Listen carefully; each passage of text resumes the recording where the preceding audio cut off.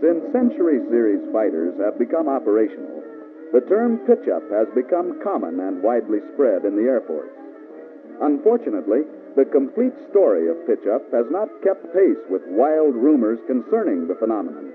The result? Some pretty weird interpretations of Pich Up among Century Series fighter pilots. This film is intended to clarify the phenomenon as it applies to flying the Voodoo series aircraft. Let's begin by saying that pitch up is definitely an undesirable trait. It's easy to steer clear of or to recover from, but anyone who shrugs it off unknowingly as no sweat is just plain crazy.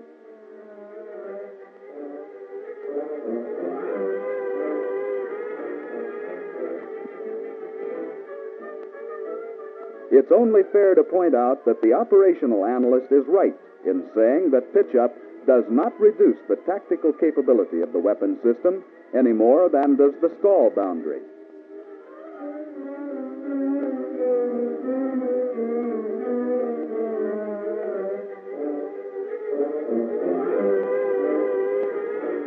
And the engineer is also right when he says that aerodynamically, restriction due to pitch up is a small price to pay for advantages gained in weight savings, performance, trim-free flying qualities, and maneuvering capability.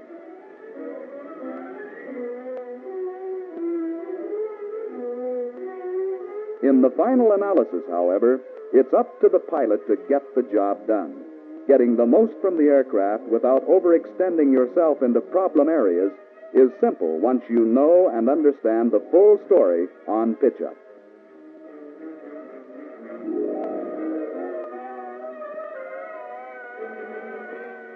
First, let's look into why pitch up occurs.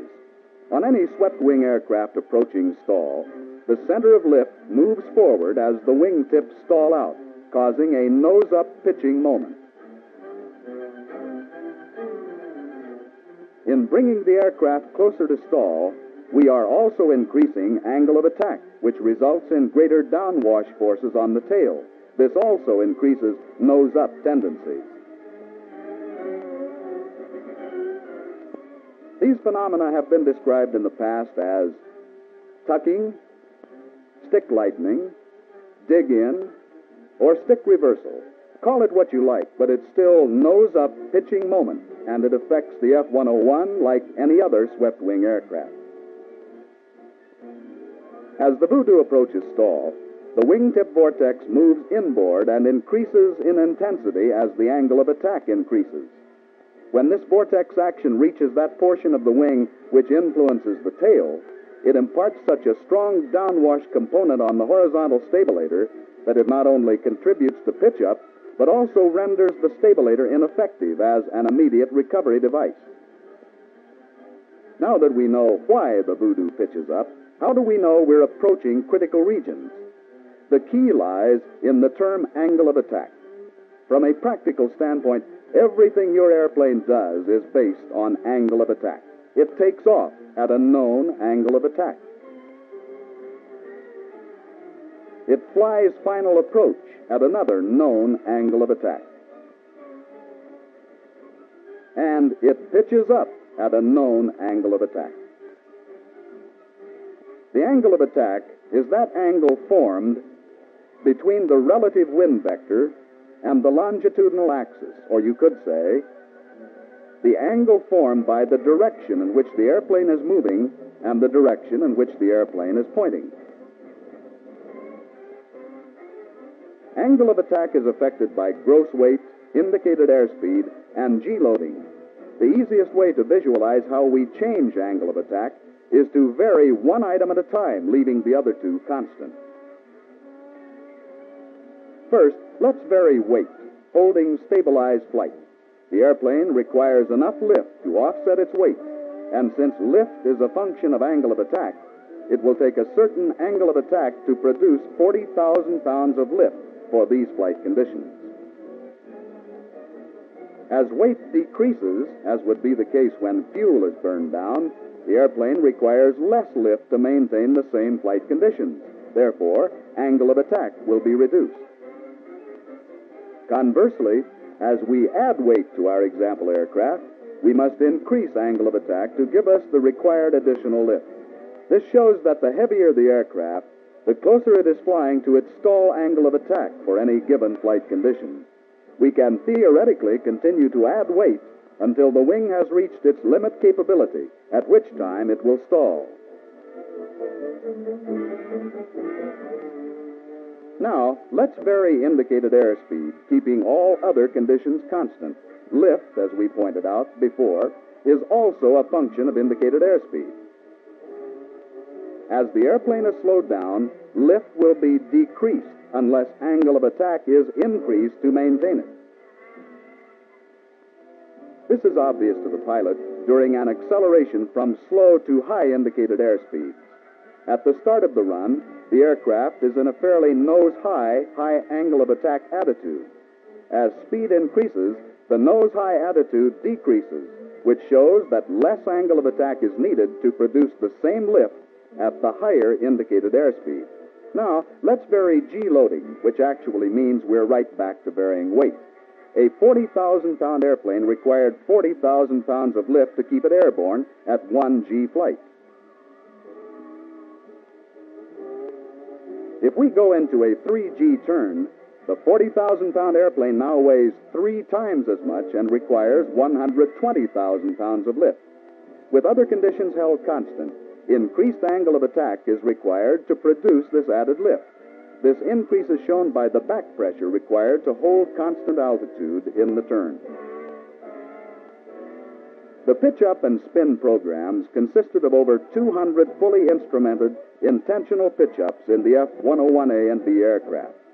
Full-scale pitch up and successful recoveries were demonstrated from low subsonic to supersonic speeds, from combat ceiling down to 10,000 feet altitude. Early in the F-101A program, recovery techniques were developed which were proved 100% successful. Further verification of this technique was obtained in the F-101B program, and the many pitch-ups resulting from flight test development programs which required flight near and through the pitch-up boundary. The actual pitch-up coverage shown in this film was photographed from a ground tracking camera, therefore no horizon reference is available. These tests reveal that the Voodoo demonstrates 3 basic modes of stall performance after the critical angle of attack is exceeded. The Voodoo must pitch up before it can enter any type of stall or spin gyration. Recovery from pitch up is 100% effective with a chute. However, without a chute, the aircraft will probably progress into the second phase prior to recovery. This is the so-called incipient spin, which can also be thought of as a post-stall, pre-spin gyration. At this stage, the airplane oscillates about all axes, and while looking like a violent ride, you don't feel high abnormal forces. If handbook recommended action with drag chute is used, recovery is again 100% effective. However, if a chute is not utilized, time out of control will be lengthened considerably with resultant increase in altitude loss. Extended out-of-control time could possibly force you to leave the aircraft prior to recovery because of altitude considerations.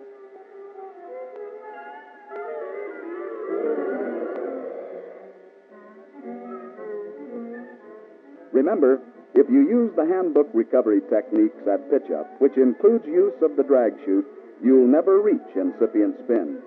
If the chute fails to deploy, the aircraft control action is exactly the same. Chances of recovering without the chute are best within the first few seconds following the peak of pitch-up. Therefore, complete knowledge of pilot control action is imperative, since improper use of controls without the chute can prolong the out-of-control time or even prevent recovery. The airplane can only get into the steady-state spin mode if it is put there through use of rudder and ailerons, and it's got to go through pitch-up and post-stall gyration stages both of which are fully recoverable before it can get into the third or steady-state spin stage. McDonnell pilots ran a program in which Voodoos in normal trim for various flight conditions were placed in full-scale pitch-up, after which all controls were returned to neutral. In every case, the aircraft recovered from the resultant incipient spin without a chute, which shows that the 101 does not inherently seek steady-state spin after pitch-up, but rather tends toward recovery. The only recovery control to expedite the recovery cycle is full forward stick with neutral ailerons and rudder. As soon as you feel the nose coming up on its own, keeping rudder and ailerons neutral, start that stick forward toward the instrument panel. Chances are that you might still have stabilator effectiveness for immediate recovery, and you'll never get into full-scale pitch-up. If the aircraft continues into full-scale pitch-up, the stick is now properly positioned for pitch-up recovery.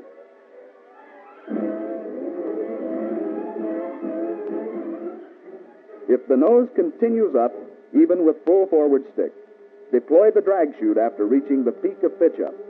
Don't worry about airspeed, since it will be well below 200 knots at the peak of the pitch maneuver. During the pitch-up or subsequent recovery, don't try to control yaw or roll. Remember, neutral ailerons and rudder. Recovery is almost immediate. However, it is possible that recovery will be affected in a slight yaw, which will produce a roll, since one wing will recover slightly ahead of the other. If this happens, don't use counter-roll control action. As the forward stick starts producing slight negative Gs, control should be returned smoothly to neutral, even though the aircraft might still be rolling. Any rolling action will stop on its own without pilot action. Smoothly maintain between 0 and 1 G in a dive, and slowly roll the wings to level. It is recommended that the chute be retained in the dive until it fails between 200 and 250 knots. This is not detrimental to aircraft structure in any way. Also, the aircraft should be held in its recovery dive until 350 knots before a pullout is attempted. Once you're in a full-scale pitch-up, don't hesitate to use your chute. You can't tell from aircraft action how far you are from recovery. So don't kid yourself into thinking, it looks like it's about to recover, so I'll just save my chute. Besides, the handbook states the chute will be used, so it's not really a matter of pilot option. For the no-chute recovery condition, the recommended control action remains the same. As negative G is sensed during recovery, the stick must be returned to neutral, even though the aircraft might still be rolling. After angle of attack is recovered, yawing and rolling oscillation will damp out within a few seconds on their own. The best chance of recovery without a chute is shortly after the peak of pitch-up, but aircraft control action is of the utmost importance, because if the full forward stick is not removed, it will drive the aircraft through recovery and stall it under negative G. If this occurs, the aircraft will snap roll, which will again cause angle of attack to increase out of control. For this reason, the stick must be brought to neutral as negative G is sensed. If the chute isn't used after you reach the peak of pitch-up, the aircraft will probably yaw strongly in either direction as the nose falls through the horizon, followed by some rolling action. If recovery is not affected at this time, the yaw and rolls will change direction and rate, and the nose will oscillate relative to the horizon. This is characteristic of post-stall gyration, and all you can do is to stay loose and concentrate on proper recovery controls.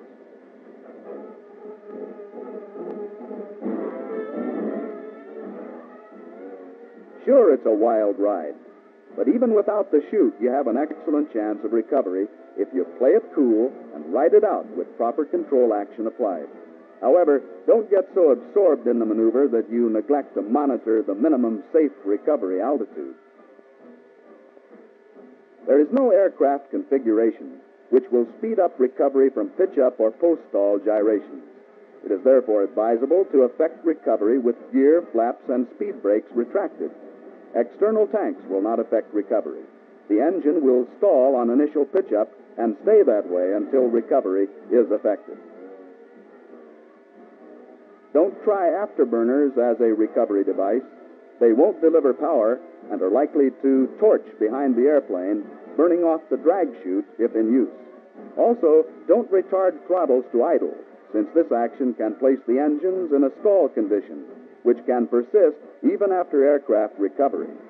Unless afterburners were on at pitch up, the recommended throttle action is leave them alone. Altitude loss is a difficult matter to discuss, since there are many varying situations, such as altitude at pitch up, while chute deployed, altitude at recovery, gross weight, dive attitude at recovery, altitude required for dive recovery. However, here are some fundamentals. During post-stall gyrations, the airplane drops about 18,000 feet a minute. Average out-of-control time with chute is 4 seconds. Control will be gained in a dive, so altitude for dive recovery must be considered. Dive recovery charts show that from the worst possible condition, a 90-degree dive at 200 knots, it takes 6,000 feet to achieve straight and level flight starting at 10,000 feet, 9,000 feet to recover from 20,000, and 12,000 to recover starting at 30,000 feet. Average altitude loss for drag chute recoveries to level flight was obtained from a study of all pitch-ups recorded. A pitch-up from 40,000 feet requires 10,000 feet to regain level flight. From lower altitude pitch-ups, the altitude required for recovery to level flight becomes progressively less. So much for recovery techniques. Now, how do we stay away from it? All the rules boil down to our earlier discussion of angle of attack. The heavier the gross weight, the less G you can pull for a given indicated airspeed. And the slower the indicated airspeed, the less G you can pull for a given gross weight. Disregarding pitch control systems, the airplane itself gives adequate buffet warning below 0.9 indicated Mach number, warning of approach to critical angles of attack. Supersonically, where no buffet warning is available, the knee pad cards show the number of Gs you can pull for a given indicated airspeed. It's an easy rule of thumb to remember. Know it well.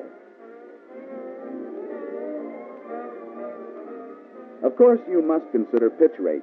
The Voodoo represents a lot of mass, and once that mass is in upward motion, inertia gets into the act.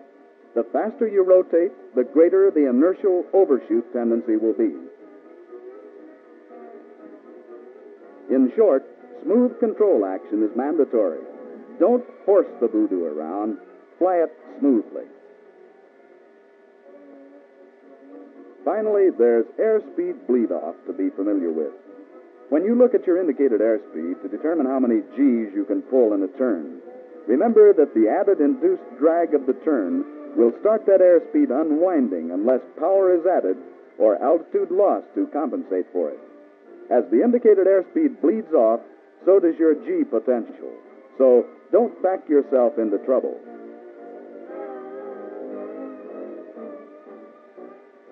Well, that's it. In order to get the optimum operational capability from your aircraft, you've got to know all its characteristics, good and bad. If you as a pilot know these characteristics, you will know and respect pitch up as applied to the Voodoo, and it will never cause you trouble.